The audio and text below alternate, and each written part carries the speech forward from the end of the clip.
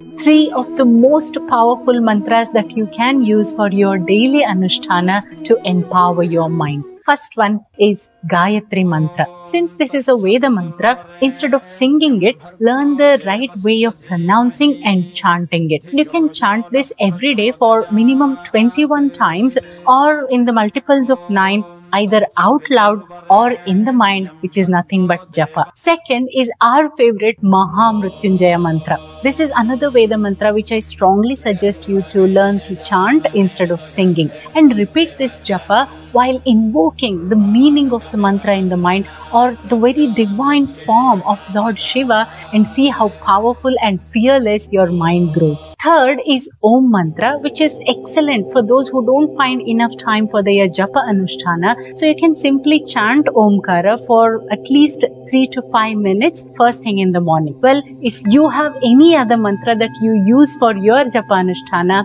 let me know in the comments.